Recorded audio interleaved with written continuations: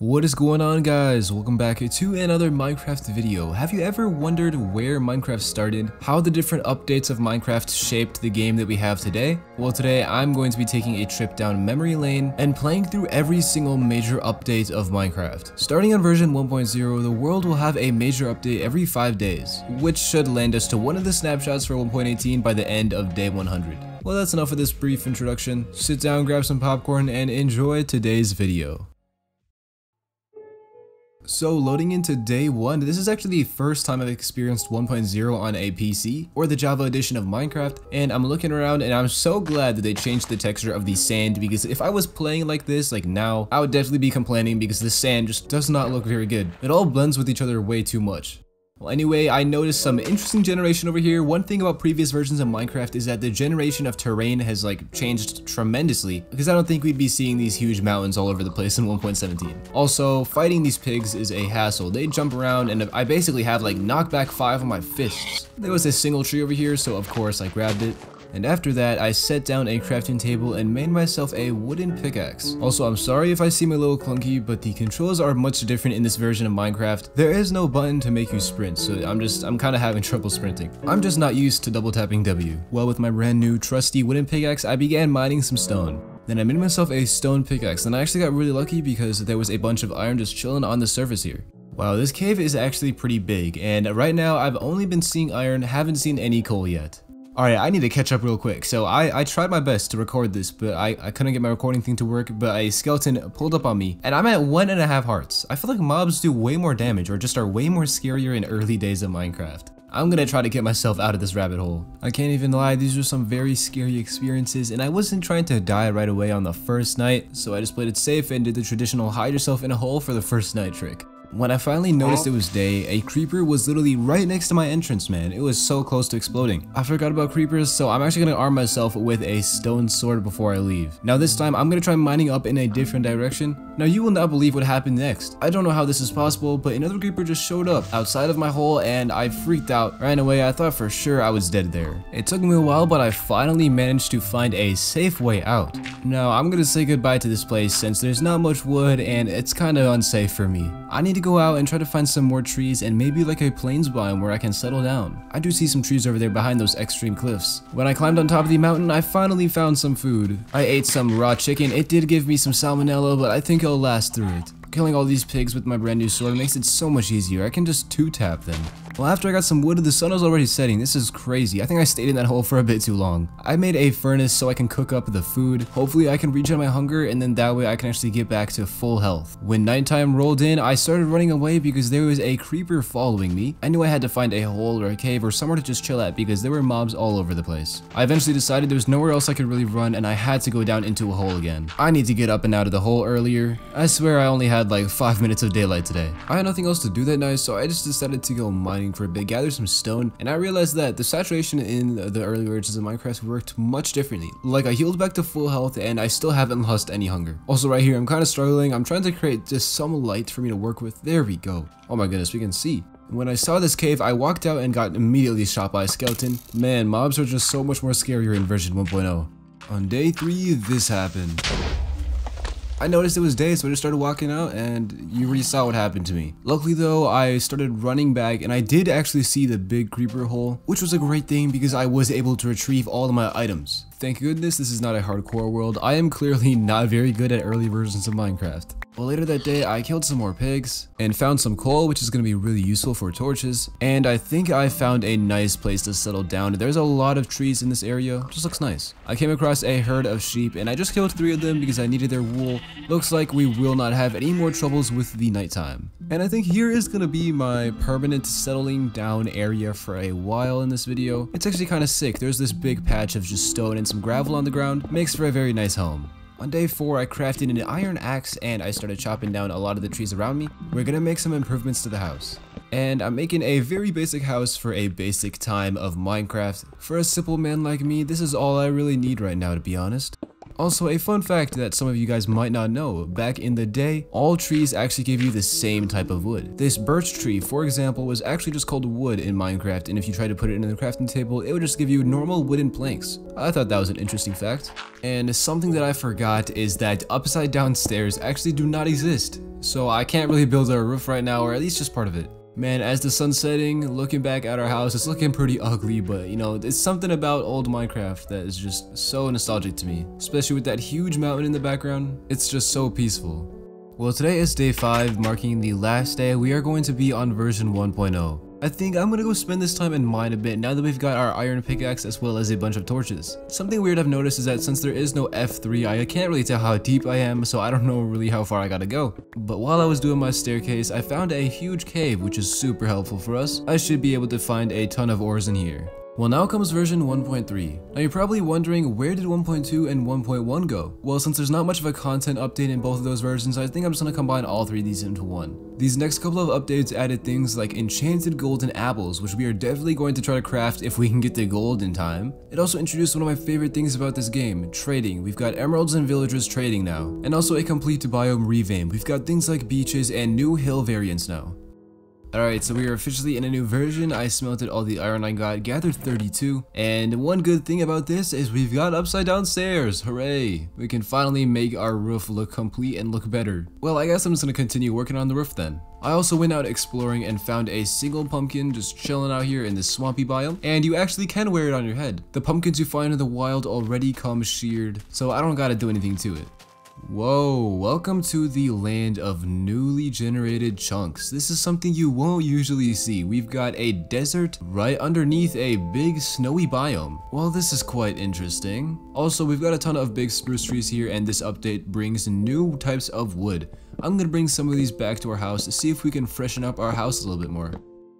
Yeah, this spruce really does not make it look too good, but the glass does. I like the glass. On day 7, I got some more wood and crafted some more stairs. We're gonna try to finish up the roof of the house today. Also, you can see that I tried working with these spruce stairs, but they didn't really match that well, so I think I'm just gonna go with the classic oak wood logs. So I think I'm finally done with the house, but there's just like a small little weird lighting glitch on the ceiling, I guess. I'm not sure how to fix that. But if we walk outside, here it is, the beautiful house. Disregard this dirt pillar real quick. Yeah, anyway, now we can take a look at the house. It's looking pretty great. I kinda do regret building it on stone now though. It would fit way better in like a forest. Next, I finally put my iron ingots to good use. I crafted a full set of iron armor, and this was when I realized that my skin did not work for some reason. Well, it looks like I'm gonna be playing as Steve for most of this video probably. The next thing on my to-do list was to try to get a better source of food. I'm gonna replace some of the stone near my house with some dirt, and hopefully we can have a renewable source of food coming in, which is going to be wheat, of course. And this was when I first experienced ghost blocks. I've heard this is a problem in old versions of Minecraft, and you just can't pick up these blocks for some reason. It's really weird. Hopefully they despawn later. Alright mobs, well now that I got my full iron armor, y'all are nothing to me. Come over here, skeleton. Maybe the creepers though, that's probably what I'm still partly scared about. I'm gonna go try to find some spiders, because I really need the string. Oh my goodness, old combat bro, I just realized that old combat was a thing. Spam clicking is so much fun. On day 9, I crafted a bow with a new string that I gathered. This is gonna be so helpful for creepers and other mobs. I just need to get some flints to be able to make the arrows. I also stumbled across a large ravine when I was out exploring, and I noticed the old lava texture, which brought back a lot of old memories. I went down into the ravine doing a really cool super MLG water bucket, and yeah, there was also a really weird looking tree down here too. I decided to just go mining a bit and found some easy gravel. Now there we go, I got my flint. And while I kept on exploring, I found another really cool ravine that was even further deeper, bro, and this one was even cooler than the one you just saw. Mainly because of its length. Look at that fog, bro, that is crazy. It's really giving it a spooky atmosphere. Towards the end of the ravine, I noticed a gold ore. Notice how I said A, because it turns out it was just a single piece. Kinda got scammed there. It's gonna take me a while to get this god apple. As I continued venturing down inside of the mine, I noticed a creeper and started running and found diamonds while I was running. I didn't even know I was this deep in. I really could not be dying here, so I played this strategically. I stood on the other side of the water and let the knockback of my sword get to him, and thankfully it didn't explode in any of the diamonds, and I was really in luck this time. It was an 8 vein. I couldn't be any happier, man. I'm just so glad we didn't get scammed like that gold ore back there. And now comes update 1.4. This one was called the Pretty Scary Update, and it brought things such as the wither, bats, witches, anvils, mob heads, and other various items and changes. When I woke up today, the first thing that I saw was this little guy jumping around my house, but I'm gonna need to kill you for the slime. Never mind, I didn't get any slime from that. Also, I got a ton of iron, as you can see here, 50 iron ore. Since we got so much iron now, I think I'm just gonna finish up making my full set here. I also crafted a diamond pickaxe. I think I'm probably gonna go down into the mines and get some obsidian. Maybe we can look through the nether for a little bit. We can see what's different in the old version of the game. Finally found a place that was good for some obsidian. So now begins the really long and boring mining time. And when I looked up, I finally noticed those diamonds. Can't believe I missed them when I dropped in here. I don't know how I didn't see them. It was a 5 vein at the end. It's pretty decent, honestly. So I've gotten all my obsidian. I got a little bit of extra gold as well because we're gonna need that god apple. And I made my nether portal.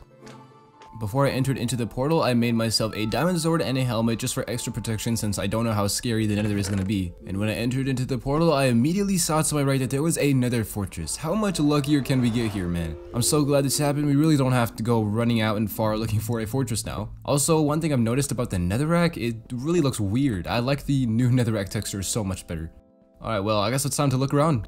I'm gonna be totally honest, these nether fortresses are really boring. I think there are no chests here. I swear I've looked at a lot of places and I haven't been able to find any chests yet. So maybe loot inside of these nether fortresses didn't come out until later. That's kind of a shame. I was hoping to get some cool diamond horse armor. Yeah, and I basically just kept on exploring and kept on finding dead ends. Eventually, I had enough of it and I decided to go and just kill some blazes and just gather a little bit of blaze rods. The potions are definitely going to be useful for us in the future. After I finally got out of that maze, I returned home to find that our wheat here like barely has grown. We're definitely going to need to find a better food source. Honestly, I think pigs just might have to do it for us. I did get a lot of goodies from the nether, including some glowstone. With this blaze rod, I'm going to craft a brewing stand here. And whoa, look at that icon, man. They really changed that. This icon looks kind of clunky. I think the new icon is a big improvement.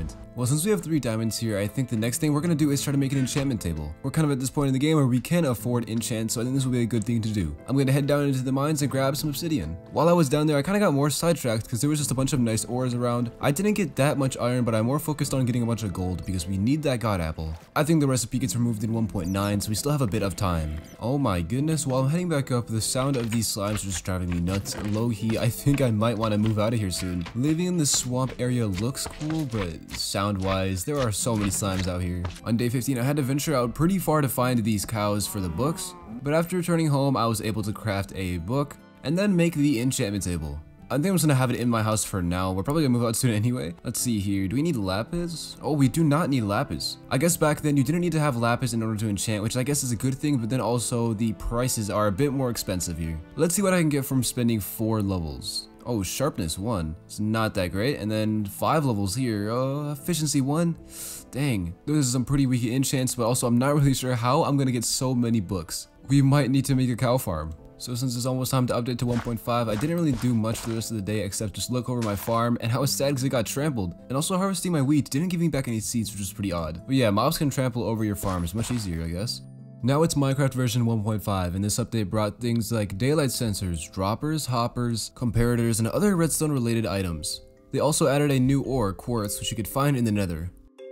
So now it's 1.5, and the first thing I did was completely unrelated to the update, but I gathered some sugarcane, and I wanted to start a sugarcane farm because I'm gonna need this for the paper. I also decided that today was the day where I was gonna move to a different location. I went back over to the place where I found all those cows, because there was a nice plains mountainous biome over there, and I began looking for a new permanent place to settle down.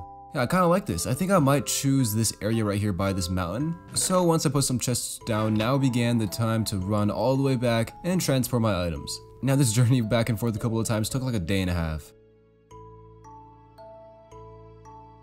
Once I finally had all of our items moved over to our new area, I gathered a bunch of the nearby cows and I started herding them. Having a food source of steak is probably going to be our best bet right now. And here we go, I got all of them inside of a hole, and I think later I'm probably going to have like an actual farm with like fences set up. For now, they're just going to have to stay in here. Before nightfall, I quickly dug out like an area for my house, planning on making it inside of this mountain right here. I think it's a nice area. Hopefully this can be a bit more of like a permanent house for us. On day 17, I remade my farm in my new area, and I also had a very close call with the creeper. I was just looking through my chests, looking for some items when a creeper crept up on me. I saw him in the corner of my screen and he got really close. And I almost forgot how to sprint because my sprint keybinds are different in this version of the game. Sorry if this clip seems a bit jittery, by the way. I don't know why, but it recorded like that. Did end up killing it though. Dropped me no gunpowder, sadly. So now moving on from the incident back there, an idea popped into my mind. So since we had a bunch of slime balls from our old swampy area, I had a great idea of making a 2x2 piston door. So I'm gonna go off a design by memory I used to make a lot, like many years ago. It's a really OG design, and it's probably not gonna be very efficient or compact, to be honest. I'm just gonna do all this off the top of my head. I'll try my best. And here we go. I made a bunch of finishing touches and I finally completed it. It looks pretty subtle in the side of the mountain, and I also encountered a spider which I had a really intense staring contest with.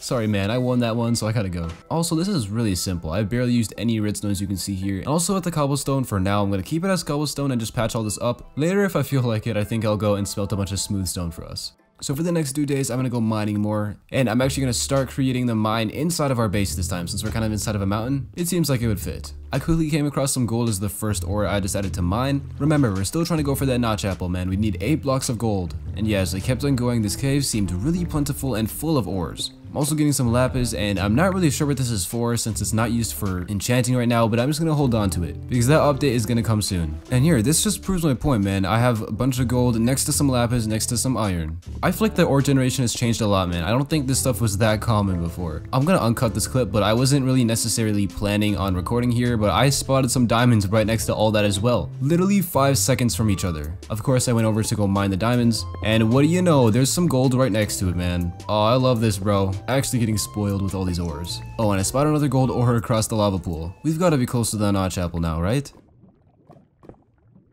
And there we go, guys. That is going to be the end for today's video. Of course, this is only part 1 of many parts to this series. Since this part of the video has taken so much time to make, I need to just get it out to you guys as fast as possible. I cannot keep you guys waiting for this long. I'm super sorry about that. So be on the lookout for the next couple of episodes. They should be rolling out in the next few weeks. And I might trickle in some of the normal hardcore videos as well, because you guys seem to miss them. And as always, here are 2 comment shoutout winners from the previous 100 days video, which was the medieval one. Congratulations to you two. And if you're new to this channel, we do a thing called comment shoutouts, where I will tell you a secret word of the day. I'll tell you it in a second, and then you can comment it down in the video along with like a phrase or whatever you want to say, and you will have a chance to be featured in the next 100 days video. So actually, for today's comment shoutout, let's do our favorite Minecraft version. You can also tell me why it is your favorite down below. I will be sure to pick a couple of you guys for the next video. With all that being said, I hope all of you guys have an amazing rest of your day, and I will see you guys next time.